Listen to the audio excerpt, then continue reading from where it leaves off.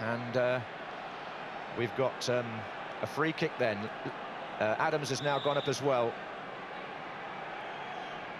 And Merson chips it in.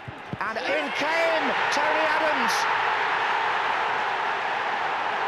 And Arsenal have taken the lead. And the captain,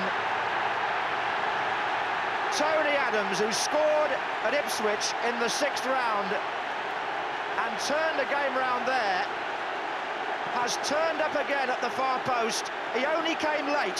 While Wright was coming back on the pitch, Adams came forward, and I think that threw the Tottenham marking. Look, he's the extra man, and there's nobody there.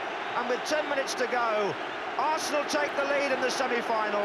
Tony Adams, the scorer, with a header which goes across Torsvet.